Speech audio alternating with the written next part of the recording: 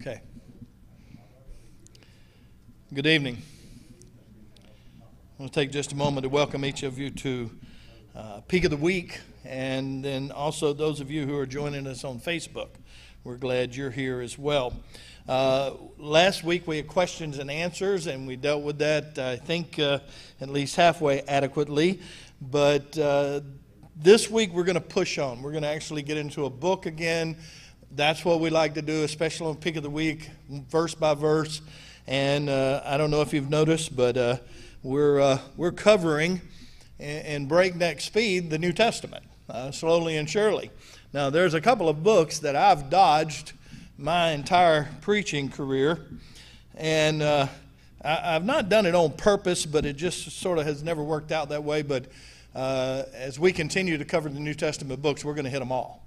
Romans is hard. 1st and 2nd Corinthians is extremely difficult. And I have managed to use those books in my preaching over and over again, and many, many passages from those books, but never a verse by verse through those books. So we're going to get there. But tonight, we're actually going to begin a study in 1 Thessalonians, and then we'll also go to 2 Thessalonians, because this is a church that needed some instruction. They had some mistaken ideas about the second coming of Christ and some other things, and that happens. And so it would be good for us to deal with these books, and each church being unique in its personality, in its goodness, and also in its mistakes. It becomes necessary because we can dodge the mistakes that they made and yet reenact and enable the things that they did good. And of course, Paul deals with that church at Thessalonica in a very thorough way.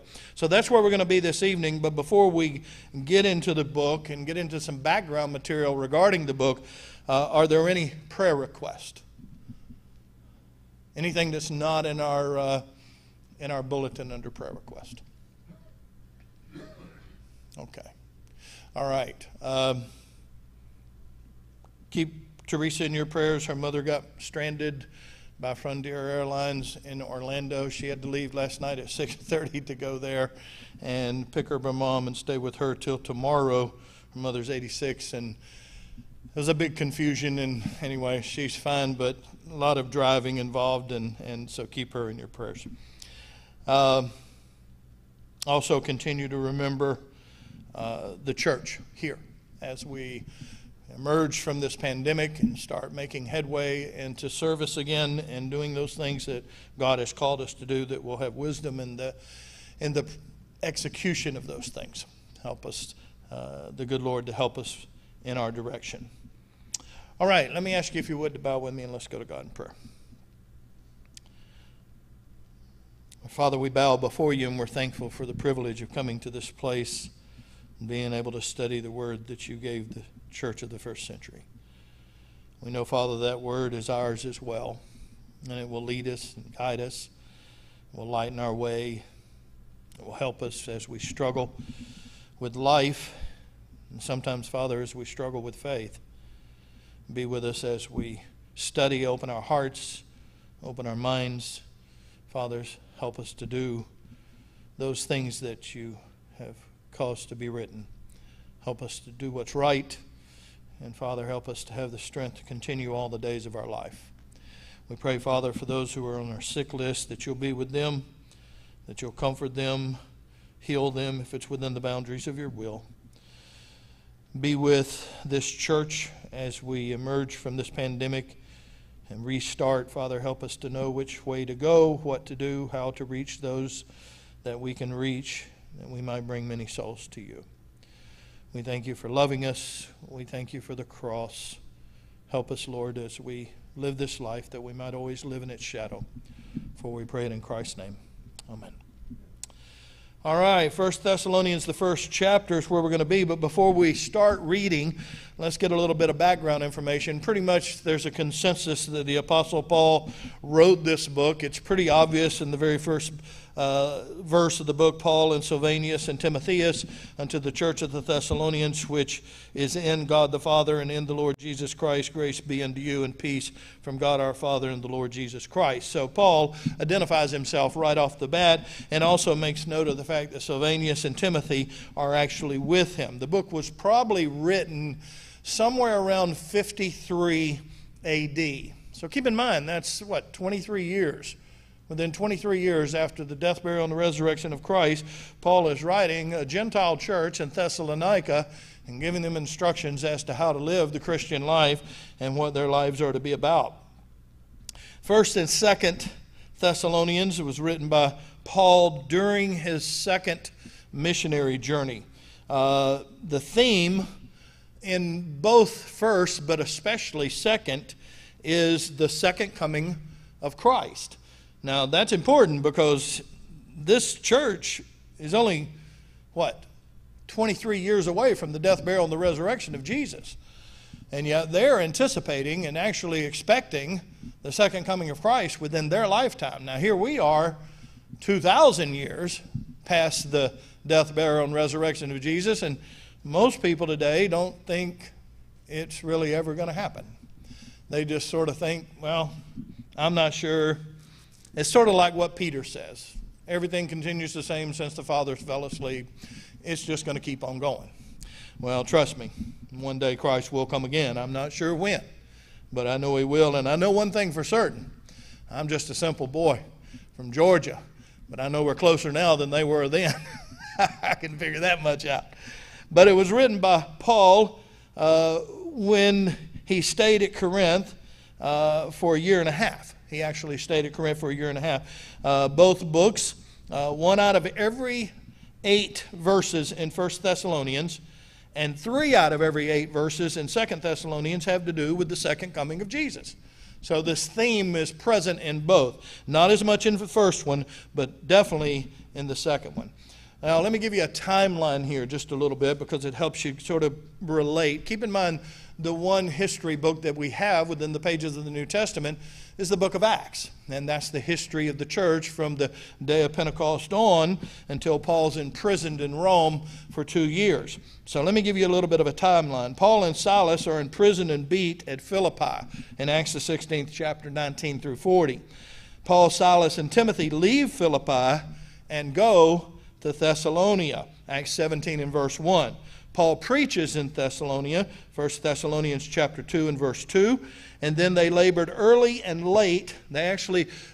Paul was a tent maker. So instead of burdening this young church, he would actually make tents and labor on the side to support himself while he was in Thessalonica. Paul preached for 3 Sabbath days there. Acts the 17th chapter verses 1 through 3.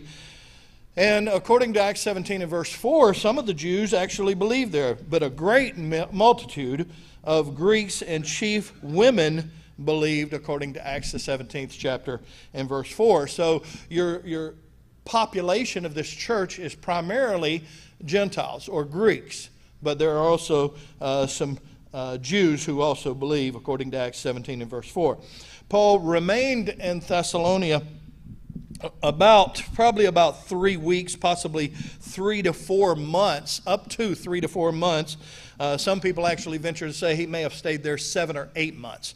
There's no way to really tell that. Some people do speculation. They read external works from church fathers and so forth and come up with some things. But you got to be careful there. You can speculate. That's fine how long Paul stayed in Thessalonica. But it's really not important. The fact is he was there.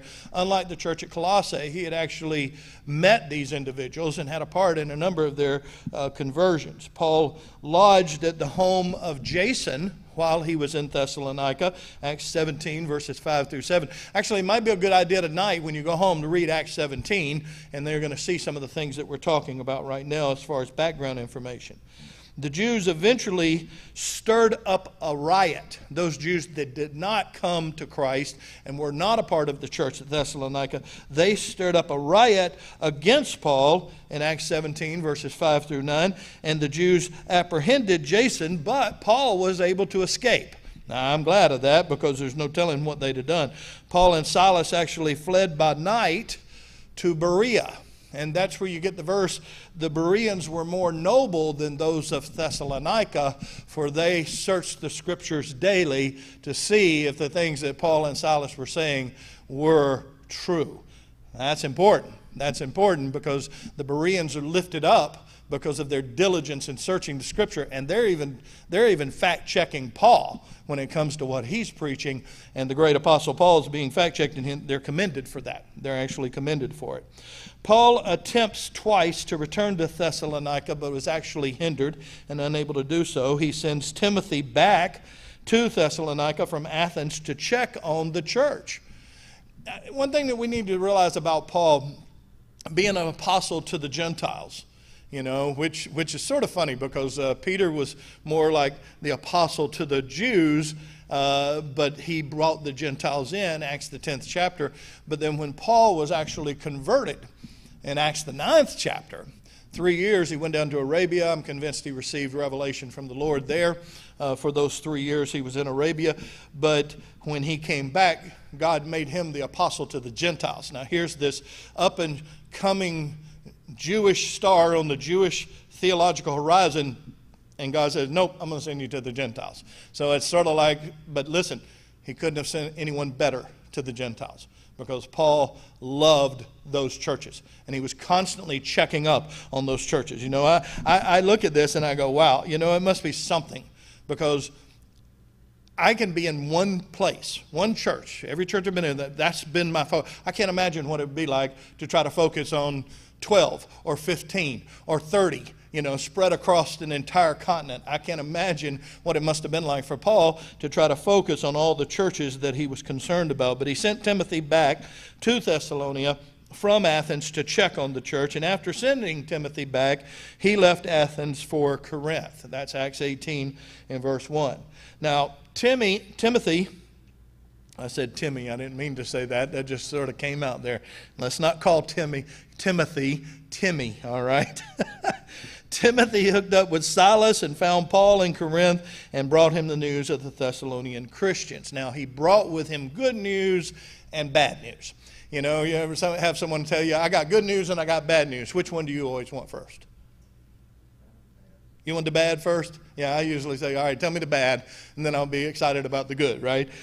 Well, I'm going to give you the pros first. Their faith and love was great, and they were spreading the word.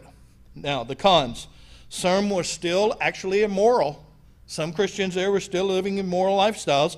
Some were idle. They had quit their jobs, thinking that Jesus was going to come real soon, and so they just wanted to hang out until Jesus came again, and they had stopped working. Some misunderstood. Actually, it appears that a number of the Thessalonians misunderstood the second coming of Christ and the correlation to the dead. All right? And we're going to get to that. It's a little more complicated than just that little subtitle.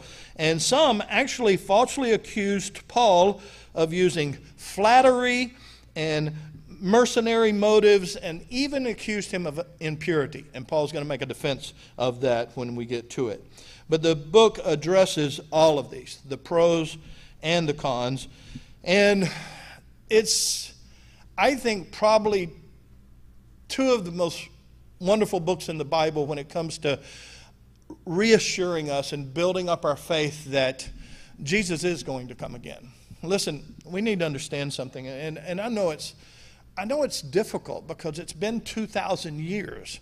And so sometimes we sit there and go, it's been 2,000 years and he's not come yet, and I don't know, maybe we're all misunderstanding this thing, But here's the thing. The first coming of Christ, the number of prophecies pointing to the first coming of Christ is 1/8 of how many prophecies point to the second coming of Christ. All right? And of course, we got the New Testament that's constantly pointing to that. But in the Old Testament, every so many verses talked about the first coming. Some actually even talked about the second coming. I mean, Daniel actually says that shut up the words and seal up the book until the end. Many shall run to and fro in earth, and knowledge shall be increased, which might be a hint to today's society. Many will sleep in the dust of the earth. Those that sleep in the dust of the earth shall awake, some to everlasting life, and some to everlasting shame and contempt. So that prophecy is actually pointing to the second coming of Christ. So you have prophecies in the Old Testament that point to the messianic arrival of the Messiah. You know, Isaiah 53, he was wounded for our transgressions, he was bruised for our iniquities. 30 pieces of silver, my hands and my feet, they've pierced my hands and my feet. My God, why hast thou forsaken me? They cast lots for his vesture. All of those are pointing to the first coming of Christ, but there are many that point to the second coming of Christ, where he will rule the nations with a rod of iron. So we need to get that. But listen, for us in the 21st century, we need to understand something. God doesn't lie. And the first coming ended in pain and suffering, the likes of which you and I will never understand. We will never get the crucifixion. Even if we were crucified ourselves, we will never get what Christ went through on that cross, because he went through more than just physical death. He took upon himself the sins of all of mankind. He became sin, that we might be made the righteousness of God in him. And we have no idea what that's like. We have no idea. I don't know about you, but it's hard enough and heavy enough just to bear the ones I got, right? I can't imagine what it'd be like to bear the guilt for the sins of the entire world. So that first coming ended in pain and suffering, the likes of which you and I will never understand. His first coming was in humility. Very few people knew about it. It was sort of secluded from a world point of view in this little bitty country, in this world dominated by Rome. It's in this teeny weeny little country, and you've seen the card. He never traveled more than 100 miles from his home. He never commanded an army. He never went to school, all that stuff. So it's very obscure, his first coming. It was in poverty. And really, if you want to say, it was in weakness, in that, you know, he didn't come in power like he will come the second time. My point is this. If God, in order to fulfill his word, made sure that Christ came and went through all that he had to go through, all that suffering, anguish, and obscurity, and poverty, can you imagine God not allowing Christ to come the second time to be glorified and in power and in honor? I mean, listen, he said himself, I will come again and receive you to myself, that where I am, there you may be also. Jesus made it clear he was coming again. Absolutely, he was coming again. The Son of Man will come with the angels of heaven. He will sit upon the throne of his glory. Listen, Jesus made it clear he's coming. It's just hard for us to see it because we get used to life. You know, we get up, we go to work, we come home, we cook supper, we watch television, read a book, play on the computer, go to bed, get up the next day, do it all over again. It's a routine life. Well, it's a routine for them too. But for some reason, this church in Thessalonica thought it was going to happen anytime. And you know what? It seems like the mentality, even with the disciples, if you remember when the disciples were on their way to the mountain where Jesus would actually ascend into heaven, they asked him, are you at this time going to restore the kingdom to Israel? I mean, they still were looking for this physical kingdom. I mean, what did James and John do the night that Jesus was betrayed? What was their goal that night?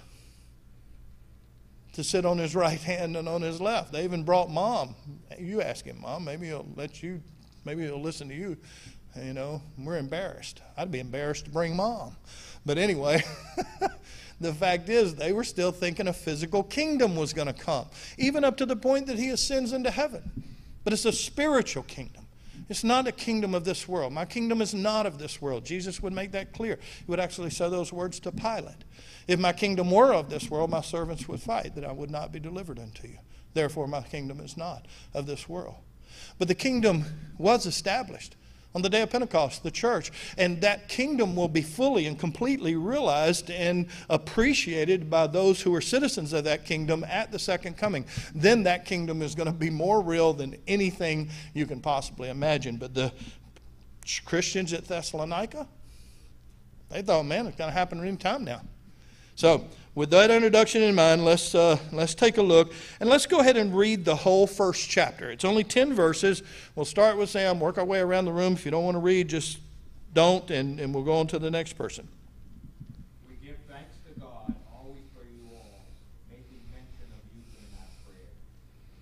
We remember before our God and Father your work produced by faith, your labor prompted by love, and your endurance inspired by hope in our Lord Jesus Christ.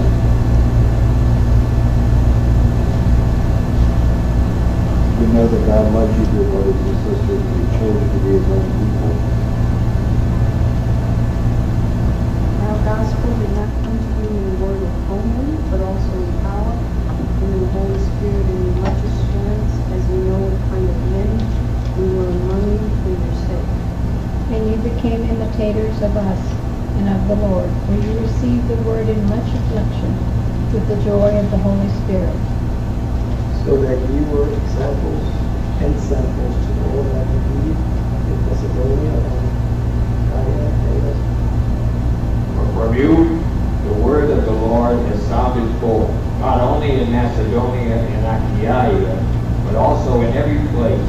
Your faith toward God has gone out, so that we do not need to say anything. For they themselves report what kind of reception He gave us, then how you turned to God from idols to serve the living, true God. And you speak of how you are looking forward to the coming of God's Son from heaven, Jesus, whom God raised from the dead. He is the one who has rescued us from the horrors of judgment. So, short chapter, but boy, he sure says a lot. Right off the bat, again, he identifies himself, Paul, Silvanus, and Timotheus, to the church of the Thessalonians. Like I said before, I used to get hung up if someone said my church or our church, and at least until I stumbled on this verse where it says the church of the Thessalonians. See, I'm of the mindset the church belongs to God, so it's called the church of God, the church of Christ, the church of the firstborn. If anything should be capitalized, it's the of. But we, by virtue of inheritance and by virtue of adoption, it's our church too, in that we are part of that family. So I was straining at a gnat and swallowing a camel. And since then, I've said, you know what, I'm happy to say my church, your church, and there's no problem with that. But, all right, you stay on.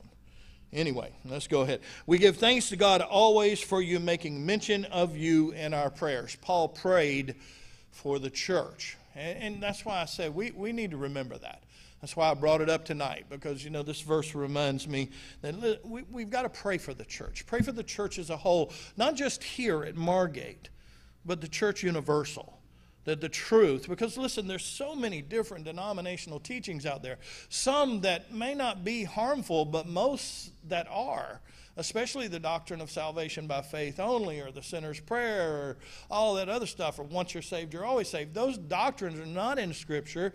And basically, Peter makes the statement over in, I believe it's his first epistle, where he says, and they shall bring in damnable heresies.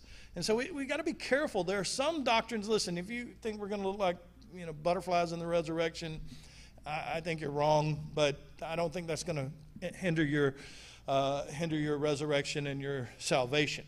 But there are some things we don't change, and that's the plan of salvation, what it takes to be saved, what it takes to stay saved. The worship of the church, I believe, is absolutely important, how we are to come before the creator of all the universe and worship him. But Paul was thankful for this church, and he prayed for this church. And we need to be praying, not just for the church here at Margate. We need to be praying for the church here, that we'll have boldness to speak where we can speak, and wisdom to know when to speak and how to speak and what to say, and courage to invite others to come and to hear the Word of God and to come and be a part of finding out what this is all about, and have wisdom to know what to say to people when we have the opportunity. Because God will give us the opportunity, but we need to be praying for the church. Paul prayed for this church, and he knew they had some things wrong. He got the report from Timothy. He knows about the pros, but he also knows about the cons. Now, he says, remembering without ceasing your work of faith and labor of love, and patience and hope in our Lord Jesus Christ in the sight of God and our Father. Think of that. Those are some key phrases there. Remembering without ceasing what? Your work of faith. Let me tell you something. There's a lot of people out there get hung up on faith and works. You know, they're like, well, you know, you can't work. You're not supposed to do anything. Listen, if you're not doing anything, in reference to the kingdom, where's your faith? What does your faith do then? Because James says faith without works is dead. He says it's not real faith. You see, we need to understand something. I work because I really believe. I embrace Christianity and live a life that's disciplined, where I tell myself, no, you can't do that, and you can't do that, and you can't do that, and you can't go there. I do that because I believe. But that also, all those things that generates within me, that's not to earn anything. I'm not looking, okay, look at what I've done, God, you owe me, you know. I know better.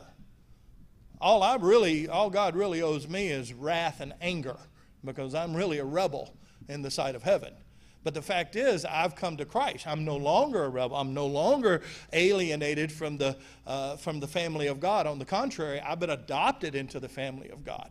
And so we need to understand that this work that Paul speaks of, it's just an outcropping of faith.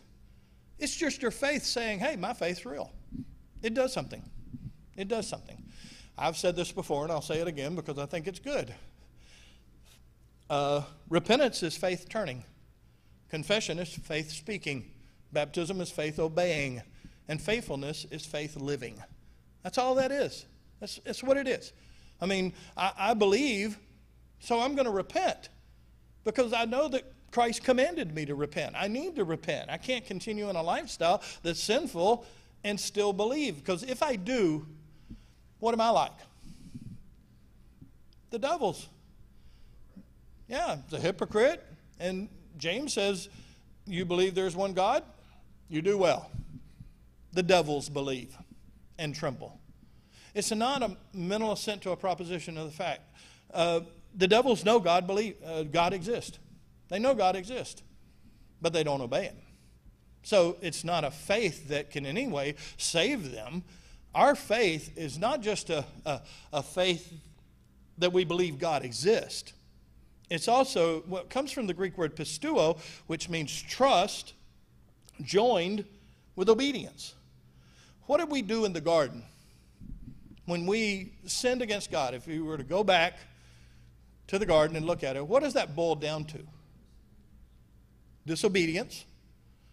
But what did the devil try to do? What was his motive there? I know his ultimate motive is to overthrow God and to become like God. I will put my throne above the throne of the stars of God and be like the Most High. But what did he do when he says, you shall not surely die? He's casting doubt. He's sowing a seed of doubt in Eve's mind. That God's not been completely truthful with you. He's holding out on you. You'll be like God. You'll know good and evil. God's holding out on you. So what is that? We doubted God. And faith, coming from the Greek word, is not just a belief that he exists. Adam and Eve knew that God existed. They opened their eyes and there he was. Now, I don't know about Eve. I'm guessing she opened her eyes and I don't know, he brought her to man, so yeah, I would say she saw him too, you know. How that worked, I don't know exactly, but they knew God existed. It wasn't about the existence of God. It was about trusting God. It's about trusting him and being obedient to him, even if we don't understand completely why. What's wrong with eating a fruit? There's nothing wrong with that. There's nothing morally wrong with eating a fruit. With the exception of God said, don't do it. That's what made that wrong. But it made it wrong really because it was choice. God allowing man and woman to choose. And the same thing's true here. But don't miss the fact that this work of faith It's because they believe in God and they trust in God. And he says, do something and they can do it. And Paul says, I remember that without ceasing. But then he says, labor of love. And I think that's important, your labor of love. Because if you love, you're going to do something. If you love your family, you're going to go out and do what you got to do for your family to help them not have to live under a bridge somewhere and to have the food that they need and to have the clothing that they need. Why? Because you love them. So you're going to labor, you're going to do whatever it is you got to do in order to take care of those that you love. Well, this labor of love that they have is a labor of love that they have for God. It may also be a labor of love that they have for others, the lost, reaching out to them, because he says your faith is being spoken of throughout the whole region. But then he says, in your patience of hope. I think that's interesting because it looks like to me they're not real patient. They're wanting Jesus to go ahead and come on now, let's go. You know, we're ready to go. We got our tickets punched. We're ready to go. Back in 1800 and something, someone predicted the second coming of Jesus. I'm having one of those senior moments. I forget who it is, but I think I know, but I don't want to say for sure until I do. But anyway, he predicted the second coming of Jesus. He named the day and the hour and every time Jesus is going to come on this day. And so everybody in that church went out and bought white robes and took the day off. Some of them were sitting on top of houses, I guess, to help God out. You know, he didn't have to take them up quite as far. And the day came, and the day went, and God didn't come. So that man went back to his study, and then he came back and he said, I made a mistake. It's not this year, it's next year. The next year rolled around, same thing happened. Everybody got their white robes out. Some of them climbed up on top of the roofs, waited for him to come, and he didn't come. And rather than that man admit that he was wrong in even trying to predict the day and the hour that Jesus would come, that man said he came secretively to set up his kingdom in secret. And you can probably figure out who this is if you do a little bit of background. But I know one thing, yeah, I heard it back there in the back. Jehovah's Witnesses. But I know one thing, back in Revelation, that doesn't work. Because John, in the Revelation says, behold, he comes with the clouds, and every eye shall see him. He will not come secretively and set up a kingdom secretively. The kingdom's already been set up on the day of Pentecost. It's the church, and when he comes back, he'll receive that kingdom. And actually, the book of Daniel says he will ascend into heaven, and he will deliver that kingdom up to God, and then he himself will be subject to God.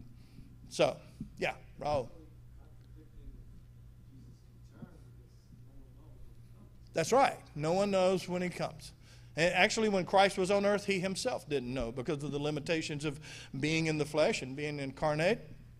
He didn't know. He said, not the angels of heaven nor the Son.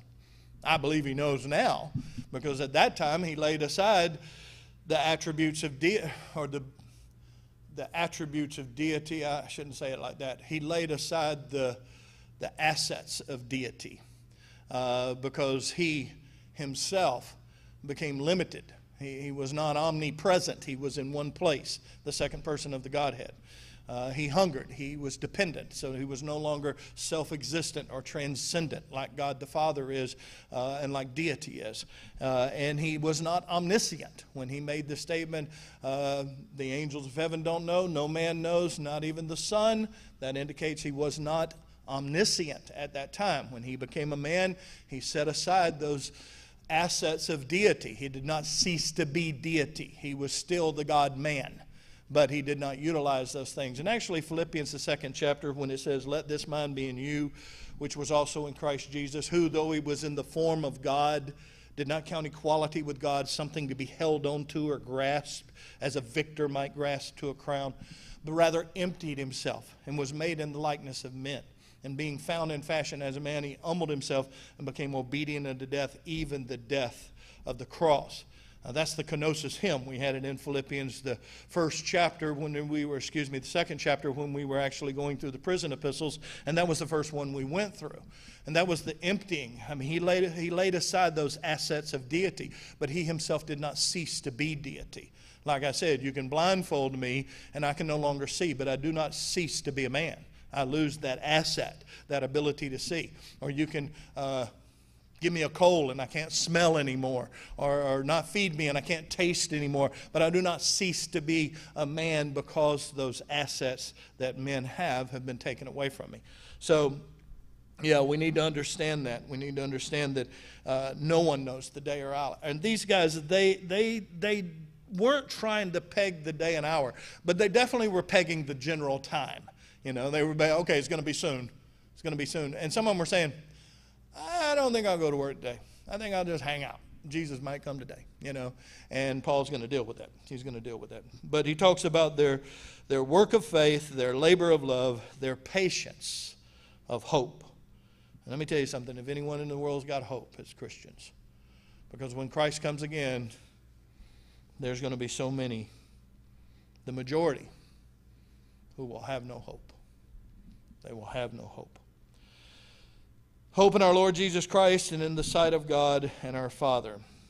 Knowing, brethren, verse 4, knowing, brethren, beloved, your election of God. Now, when he speaks of election here, we talked about this a little bit when we were studying through Ephesians, that you were the elect according to God's foreknowledge, so forth, predestined, so forth. And keep in mind, God does not predestine you to go to heaven or predestine you to go to hell. God knows what your choices will be. You make your choices. You are free to choose. You are a free moral agent. You have the right to choose God or reject God. God knows in advance what you're doing. Let me tell you, Avon Malone, I'll never forget, it was one of the first things he said in class, and he went through the prison epistles. He said, the elect are whosoever will, and the non-elect are whosoever won't. And God just happens to know which one you're going to be. You see, God knows the extent of your life. From the moment of your conception, actually he knew it long before you were conceived, before you were even considered, before your mom and daddy. He knows everything. Omniscience knows everything. Christ died as a lamb before the foundation of the world. God knew exactly what man would need before man was even created. But the fact is, God knows all your life. He knows if you're going to be faithful unto death. And if you're faithful unto death, he'll give you a crown of life. Hence, you are elected. You are elected. And Paul proceeds from that basis. Knowing, brethren, beloved, your election of God. He's like, man, you've got to be the elect. And actually, in one place, he actually deals with that a little bit more, and we'll get to it shortly. He says, our gospel came not unto you in word only, but also in power, and in the Holy Spirit, and in much assurance. And you know what manner of men we were among you for your sake. Now, this sort of goes right with the next verse. You became followers of us and of the Lord, having received the word in much affliction and joy of the Holy Spirit. So Paul's making it sure, listen, you know that we didn't just come in there preaching. There was actually power engaged here. I mean, and the apostles had power. They had power. If you remember, Paul was able to heal the boy who fell out of the window. And there were lots of instances where the apostles had power to heal. And we need to understand that. And they had the ability to speak in other languages. You see that on the day of Pentecost. Now, I don't know if they retained that ability. You would think they probably would have. There's no indication in Scripture that they continued to speak in other languages, but they sure traveled the empire. Actually talking and preaching the gospel. So it wouldn't surprise me at all if they maintained the ability to speak in other languages. But he's making sure that they understand, listen, it didn't come to you in just words. It wasn't just about words. It came in power and also in the Holy Spirit. And then he talks about much assurance. You know what manner of men we were among you for your sake. In other words, I think he's pointing to the fact that, listen, we were of noble character. We didn't burden you. We didn't burden the church. We went out and worked another job to take care of our needs so that you wouldn't be burdened. And I think he points to that, not just here, but in other places as well, that Paul wanted the church to understand something. It was okay. He actually is the one saying a workman's worthy of his hire, and you shall not muzzle the mouth of the ox that treads out the corn. He was one of the biggest advocates for paying the preacher and even paying elders. Actually, I guess the Hebrew writer actually did that. I sometimes think Paul wrote Hebrews, but then there's other times I debate with myself about that. But he says an elder or an overseer is worthy of double hire. So there were actually elders who were on the church payroll who full-time elder. That's what they did. And I've been in a church that actually had a full-time elder working alongside of me. So that's a thing that doesn't happen so much today, but it happened in the first century. But he says that you were, you know what manner of people we were. You know how we lived, the lifestyle we lived. And he says, and you became followers of us. Is it okay for us to follow men who follow Christ? Of course it is. There are examples. I constantly reference Avon Malone, Jimmy Allen, L.V. Pfeiffer, Paul Pollard, Joe Jones, all those men that taught me at Harding, because I was amazed by their spiritual lives. I mean, and I knew they weren't lying. I knew they weren't just up there. I mean, Jimmy Allen could have made a whole lot more money preaching than he did teaching, a whole lot more. But he loved teaching preachers. That's what he loved to do more than anything else. And you know, when he would get up there and say the very first thing he does when he wakes up in the morning and rolls over on his knees before he does anything and thank God for the day that's coming and for another day of life. I mean, I believe he did that. I don't think he was just saying that. I believe he did that. So it's not wrong for us to follow people who are devoted and dedicated to the Lord. And Paul's devotion and dedication, it becomes unbelievably apparent. I mean, you just look at the life he lived. Compared to everyone else, Paul, in my opinion, stands head and shoulders. I mean, all of them died for their faith in Christ. But Paul, man, he just kept on going. He was beaten, shipwrecked, I mean, left for dead, stoned. I mean, this guy went through a living hell on earth for the sake of Christ. And he just get up and go on to the next city and keep on preaching and keep on teaching. So you see that kind of devotion and dedication, and you got to stop and think, man, yeah, I'd like to be just sort of like that. I mean, one thing's for certain. I don't want to stand real close to Paul at Judgment Day, you know, like, all right, he's way over there, because if I stand next to him, I'm going to look real bad compared to this guy. He was amazing in what he accomplished. And he points to that. Look, you know what kind of lives we lived. You know what manner of men we were. Keep in mind, it wasn't just him. There was also others that were with him. And he says, you became followers of us and of the Lord, having received the word in much affliction, with joy of the Holy Spirit. So already they're experiencing some form of affliction. I'm not altogether sure what this is, because a great persecution has not really erupted yet from Rome. But there were still politics back then. There were still conflicts. If you were an idol worshiper, and all of a sudden your whole family is like, "Hey, we're going up to Temple of Diana. We're going to worship Diana today. You coming?" Oh, don't do that no more. Well, there's a conflict now, and I had that. I had that when I became a Christian. I was a young man when I came to faith, and I had lots of friends that I ran around with and everything, and then all of a sudden my life changed. And I didn't run with them no more, and I didn't talk like them no more, and I didn't do the things they did anymore, and I wasn't worried about getting drunk, and I wasn't worried about getting high, and I wasn't worried about all those other things that they were out there doing. On the contrary, they'd kid me and make fun of me, and I know I was the butt of many a jokes. But they say, "Come on, Finch." My last name's Fincher, so they nicknamed me Finch. And they, "Come on, Finch, go to Bobby's bar with us. We'll sing Amazing Grace." And I'd say, "Yeah, y'all go right ahead. I'm not going." But they couldn't get me to go because I knew better. I knew it was something different. But there was an affliction there. There was a conflict. And I know that I was, in a very mild way, persecuted when I became a Christian, and I even had family members that looked down on my conversion, and so that's just bound to happen. Now, with much affliction, that's might have something to do with all that we had talked about as far as him being imprisoned and beat at Philippi, when he had to escape. Jason, well, he may be referencing some of the stuff that we talked about here. They lodged in the house of Jason. The Jews eventually stirred up the riot against Paul. Paul escaped, but the Jews did manage to take Jason. So that might also be one of the things. And I would imagine that big event would have left a sour taste in the mouth of all those who opposed the church at Thessalonica. But he says, so that you were examples to all that believe in Macedonia and Achaia. So he's actually saying, you followed us. You followed our examples. You became followers of us, but now you're examples. You're examples.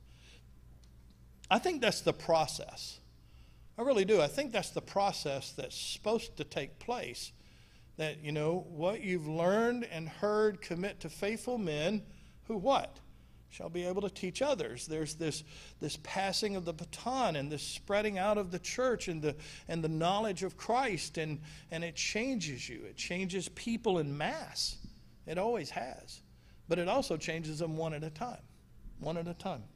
So he says, you were examples. You become examples to all who believe in Macedonia. And from you, verse 8 is very important, from you sounded out the word of the Lord, not only in Macedonia and Achaia, but also in every place your faith to Godward is spread abroad, so that we need not speak anything. What's he saying?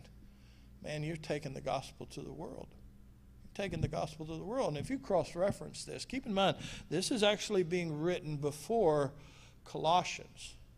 And in Colossians chapter 1, Paul actually says there that the gospel has been preached to every creature which is under heaven.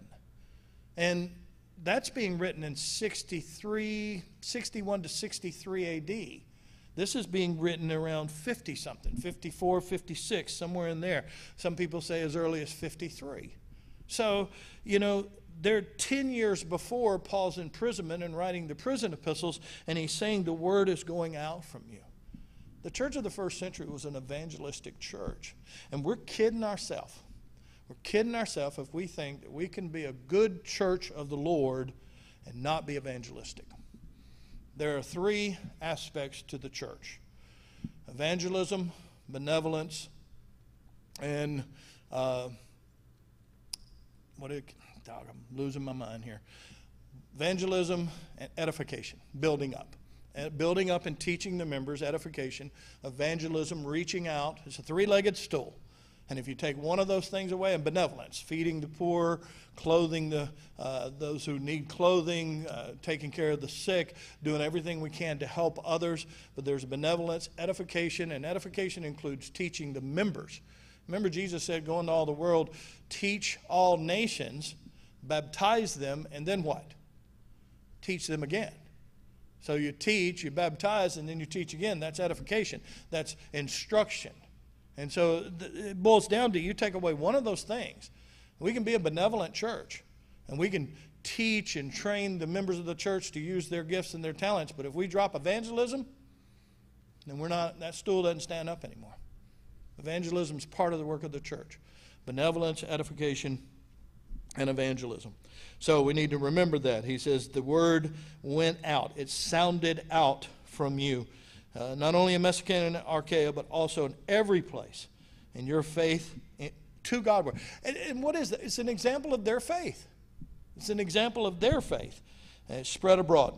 And then he goes on, for they themselves show of us what manner of entering in we had unto you, and how you turned to God from idols to serve the living and the true God. So he's pointing back to the fact that, listen, you guys have come a long way. Paul's sort of like that. I mean, when he writes churches, even when he wrote the church at Corinth, and Corinth, let me tell you, Corinth was a mess. They had all kinds of bad stuff going on at Corinth. But, the first chapter, he's like, I thank God for you always, da-da-da. I mean, he puts the good up here first because that's just his nature. The only place he really just goes at it right off the bat is in the book of Galatians, where he goes, I marvel that you're so soon removed from him who called you into another gospel, which is not another. But there be some that trouble you and would pervert the gospel of Christ. And then he warns them, though we or an angel from heaven preach any other gospel to you than that which you've received, let him be accursed. As I said before, so say I now again, if any man preach any other gospel than that which you've received, let him be accursed. Galatians 1, verses 6 through 9.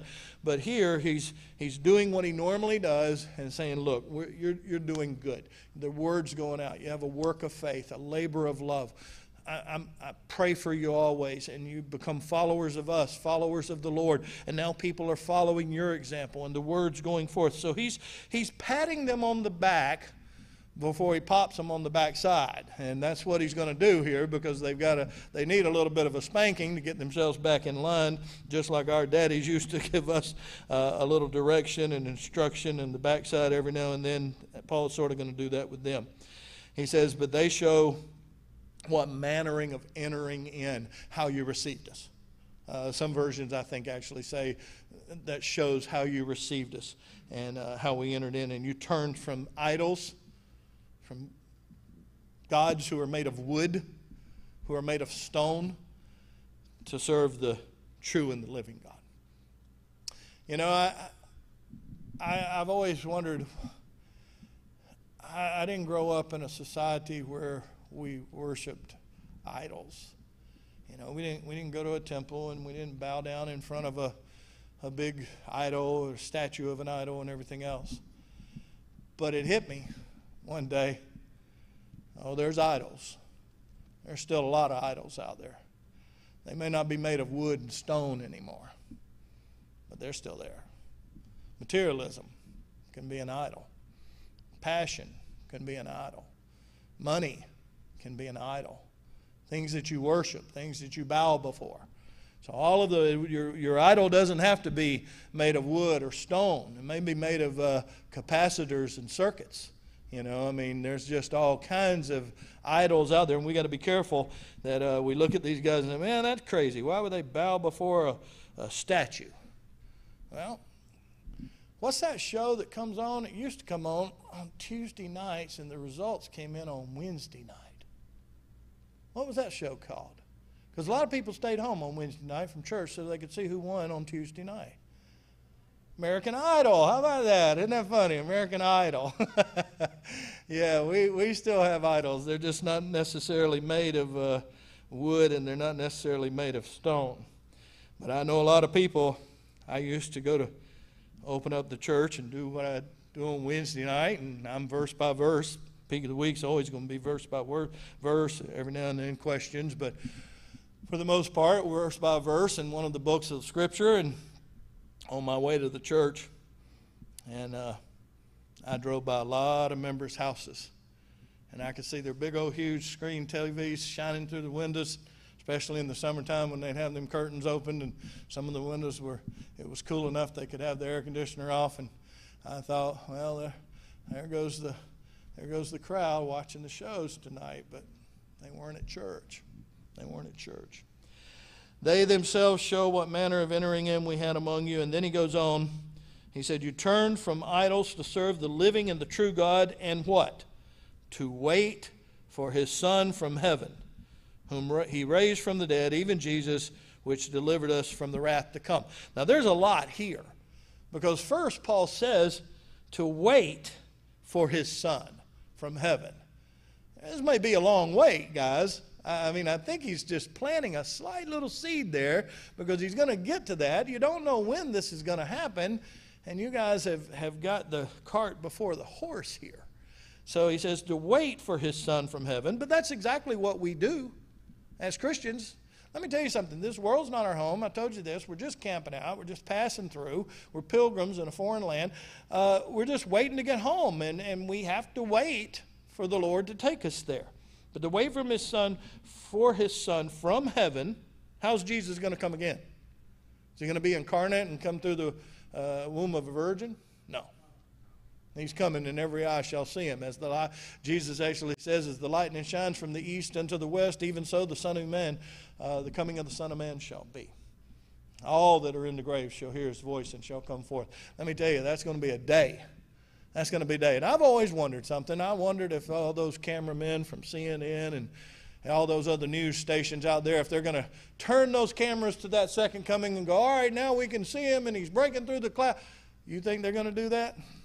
No, they're going to put those cameras down and run and hide in the dens and the rocks and the caves of the earth and say, fall on us and hide us from the one who sits. Yeah. Yeah, they might say, this isn't real. It's not really happening. They'll get over that one real quick. But it's interesting whom he raised from the dead, Paul, sinner.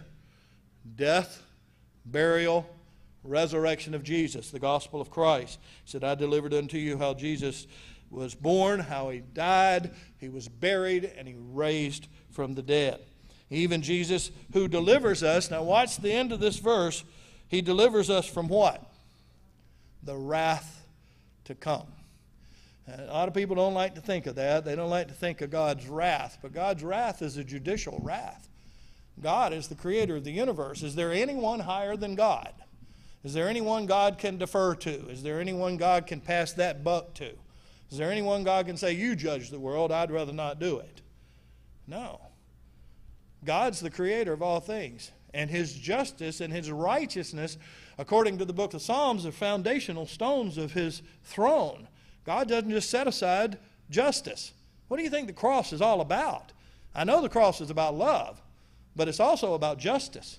Christ satisfied the justice of God when he went to the cross. I've said this before, and I'll continue to say it. Repetition's first law of learning. The hell and the cross are built on the same foundation, God's justice. And to those who do not know Christ, to those who do not follow him, do not accept him, reject him, and it doesn't matter what format you reject him. You may just say, well, I just don't want to go. Or you may say, I'm opposed to it, I don't believe in God. But to those who oppose him, or to those who reject him, or those who dismiss him, you'll still meet him face to face. That's inevitable. He will come again. And when he comes, when they hide in the dens and the rocks and the caves of the earth, what do they say? Fall on us. Hide us from what? The Lamb. For the day of his wrath has come. And who shall be able to stand? We don't get it. But sin, consistent, persistent, unrepented of sin, from now to the day you die or now to the day Jesus comes again, will alienate you from God's love, his mercy, his grace. It will be withdrawn, and all that's left is his anger. And it's not a teenage anger. It's not a temper tantrum. It's a judicial anger that serves what is right and what is wrong. You want to know how I know hell is right? Because God made it. And there are people there. And God can do nothing wrong. How many of y'all have known truly wicked people? Truly wicked. That take pleasure in inflicting pain. Take pleasure in doing evil. Multiply that by 1,000,000. Did that person deserve to go to hell? Does that person deserve to go to heaven? There's a wrath here. There's a wrath here. It's a judicial wrath, but it's still all the same. It is wrath. And he says he saves us. Who's saved from the wrath to come? His people. And so if there's no other reason to come to Jesus, there's a lot more reasons to come to Jesus. Just the love that God shown to us by sending him to the cross. But if there's no other reason, you should come to escape the wrath that's going to come. And that's a biblical motivation. The fear of the Lord is the beginning of wisdom. Jesus himself said, fear them not, which destroy the body and are not able to destroy the soul, but rather fear him who is able to destroy both body and soul in hell. That's Matthew 10 and verse 28. So we need to understand there's a fear of God that this country, this world is pretty much dismissing. Why? They don't believe there's going to be a day they're going to meet him. But there is going to be a day. And this book, the 1st and 2nd Thessalonians, is going to point that out. It's going to prove it. Jesus is coming again. And I know we're 2,000 years down the road, and to us it sort of seems like, I don't know how. I can't imagine what it's going to be like, guys. I can't imagine what it's going to be like, but there is a clear picture painted within Scripture that there's going to be the shout, the voice of the archangel, the trump of God. The dead in Christ will rise first. We which are alive and remain will be caught up together to be with the Lord in the air. Marvel not at this. All that are in the grave shall come forth. They that have done good unto the resurrection of life. They that have done evil unto the resurrection of damnation. Man, the Bible points to this last day over and over again. Jesus' favorite term for this day was the last day. And in the book of Revelation, after that day, it says, and time shall be no more. You see, we live in a bubble of time created by God. But when that's done, when this earth passes away, everything's done, judgment's finished. Those who are lost are sent away. Those who are saved are taken in, a new heaven and a new earth that we will, I'm convinced, watch God create, and wherein dwells righteousness, never stained by sin. I can't imagine what that universe is going to be like. A perfect, flawless existence forever and ever. Listen, we're going to see it. With whatever eyes we have, resurrected eyes, how that's going to be, I can't imagine. But it is going to be. And just because I can't imagine it all, just because I can't picture it all, and isn't it funny how Hollywood doesn't do anything with that? Man, talk about special effects. They could really do a lot with it. They ought to hire me to come out there and let's put something together that actually shows all this stuff with all those computer-generated graphics, and let's paint it the way God paints it. But see, we don't want to paint it that way. Because the majority of the people that are here when he comes, Jesus made the statement, when the Son of Man comes, shall he find faith on earth? What's his point? It's a rhetorical question. The answer is implied by the question. Real biblical faith is going to be rare. It's going to be small. So, comparatively speaking, how many believers are there in the world? 7.5 billion people. How many believers? If you count all the denominations. In the Catholic Church, 1.8? Well, I'm not sure. Some of them you can't count because their doctrines are so far away. I don't subscribe to some pretty serious, the biggest number in there, I don't subscribe to at all. So if you take that out of the picture, you're talking about less than one. Talking about less than one, by far. So anyway, when the Son of Man comes, shall he find faith on earth? Real Bible faith is going to be scarce. Thessalonians are mistaken, though. They think he's going to come in their lifetime. And he's not. Now, guess what? They're home. They're there. They wait in spirit bodies for the resurrection of the dead. And now they're there if they were faithful and elect according to the gospel that Paul preached. All right, we're 2 minutes over. I was going to try to end early, and look at me. I always do that. Any questions? Yes, Jane.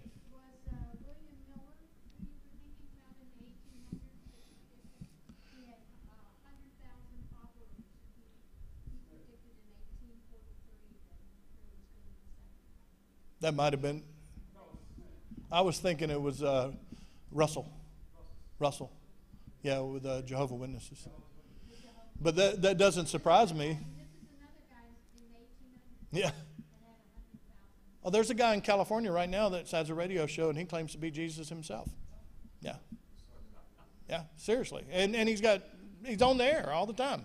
So, yeah, he claims to actually be Jesus himself, and I believe talks about his own coming. It's looked like, well, I think you've already come if you're here, you know. At least that's what it looks like to me.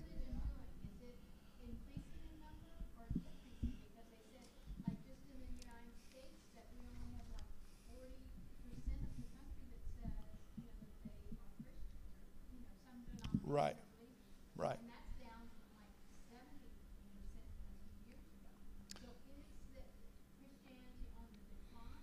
I believe so. Here. Yeah. Yeah. Liberia, it's going crazy in Liberia. He just posted another video of baptizing 5 or 6 people. So Alfred's definitely got Crossway Mission support, and I'm happy to support that guy. And I'm going to get over there one of these days and go visit with him. But, yeah, there it's taken off. Here, for the first time ever in the last, I believe I was telling someone here about it, but we're down to 48% or 46% of this nation. Only 46%. For the first time since this nation started, it is less than 50% say that they believe in some kind of deity. So that's pretty much means that over half of the country doesn't really believe anything. You know, it's like I said before, self-made men worship their creator, you know. But Christians in this country, you know, what are the numbers you're going by? How many are restored? If I'm not mistaken, our movement consists of about 2.7 million people. Just Christians, only Christians, yeah. So, yeah, we're small in numbers, very small in number, comparatively speaking.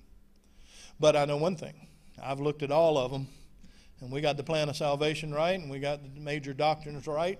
I believe we have the worship of the church right, and the organization of the church right. I think we are as close to the first. If I knew, I'll be honest with you, if I knew anyone closer to the first century church than this movement, I love you guys and I love this movement, but I'd go there because I want to be as close as I can possibly be to the church I read about in the Bible. Because guess what? There wasn't all the different denominations. They were just Christians, only Christians. Nothing more, nothing less, nothing else. They were just Christians. They were called Christians first at Antioch. That actually wasn't a term of flattery. It was actually a detrimental term. Their leader was actually a criminal who was crucified and executed. So it wasn't a term of flattery, but God took it as such and decided that's fine with him. Christians just fine. But no, not a lot of us, Sam. Not a lot. 2.1 maybe. I'll check that number too. I got one number back to you. I'll try to get that one back to you. You hear a lot of these preachers on TV talk about the end time. They refer to the 144,000 righteous. Right. What is that all? That comes from the book of Revelation. It's basically, you got to keep in mind, the book of Revelation is unbelievably apocalyptic language. It was written that way intentionally by John. Now, some people have speculated why was the book of Revelation written in apocalyptic language. Well, God often uses apocalyptic language. Peter actually would stand up on the day of Pentecost and say, this is that which was spoken by the prophet Joel, the coming of the kingdom, the actually overturning of powers, moving from the old covenant to the new covenant. He says the moon will be dark, or the sun will be darkened, and the moon will not give its light. Well, he wasn't being literal. It was apocalyptic language talking about the shifting of powers and heavenly bodies and covenants, a changing of covenants. People have taken the book of Revelation and they have come up with all kinds of things. They've come up with 1,000-year reign on earth. They've come up with 144,000. One religion teaches only 144,000 get to go to heaven. The rest of us get to stay on a paradisal earth, but only 144,000 get to go to heaven. Well, those 44,000 are all men, and they're all virgins, so Peter's down here with us because he had a wife. So, it's apocalyptic language, and so much can be. Here's the message of the book of Revelation. The kingdom of God will overwhelm and overcome the kingdoms of men, including Nero, including Rome. But it was written in apocalyptic language at the height of the persecution against the church. And had that book fallen into the hands of Nero, Nero would have read it and said, I don't have a clue what this is talking about. He wouldn't have known what it was talking about. Had he read it and it said the kingdom of God will overwhelm the kingdom of Rome, the kingdom of Nero, then the persecution would have even gotten more intense. So why God chose to write it like that, there's a lot there. There's a lot there. That's one of the books that we may next summer do a seminar on, but it will be a 5-week seminar and we will cover big chunks and deal with it. I am amillennial. I believe that there's nothing left to be fulfilled. I believe Jesus could come at any time. I don't believe there has to be the temple built where the Dome of Rock stands right now. I don't believe there's going to be a literal antichrist who's going to make us get a mark on our forehead and mark on our hand. All of that's symbolic coming out of the book of Revelation. Antichrist is anyone who teaches against Christ. And John says that in the end of the first century, there are many antichrists already gone out into the world. Anyone who's against Christ or teaches contrary to Christ is an antichrist. So it's nothing left to fulfill. Some people say, well, I don't have to worry about the second coming of Jesus because the temple's not rebuilt on the Temple Mount because that has to happen. And then the real Antichrist, some guy who's going to, some of our preachers believe this. I don't, because it doesn't work with John 5. All who are in the grave shall come forth. They that have done good unto the resurrection of life, and they that have done evil unto the resurrection of damnation. The premillennial view that talks about the Antichrist and all of this and the 144,000 and the 1,000-year reign of the church, all of that, it doesn't work because they got two resurrections. The resurrection of the righteous and the rapture of the church, and then 1,000 years later, the resurrection of the unrighteous and the end of everything. And it just doesn't work with John the 5th chapter as well as other passages. So it's complicated. But at the same time, Paul makes it pretty simple. When it comes down to the Thessalonians, he makes it pretty simple. Jesus is coming again. But you don't know when. So get your jobs, do good, live your lives the way you're supposed to live them, and whenever he comes, whether it be by second coming or whether it be by death, and you leave this world, you'll be ready. You'll be ready. So, any more questions? All right. If you got any, just write them, send them in, email, call in. You can do whatever you want. We'll try to answer them. Stay in this book. First and Thessalonians, they're short books. Read them. Read them slowly, intently. And underline the stuff. If you got questions, put a question mark next to it. Bring it up in class, and we'll talk about it. If I don't know the answer, I'll find the answer. I'll find the answer. Okay, let's have a closing prayer. Brother Ron, would you close us in prayer? Father, we're thankful for another time of learning from your word. We pray that each one of us will take the lessons we learn, not only apply them to our lives, but apply them to other people's lives by teaching them. Be with us and guide us this evening. Bring us back to the next meeting with the Christ name I pray. Amen. Amen. Thanks for being here. Those of you who joined us on Facebook.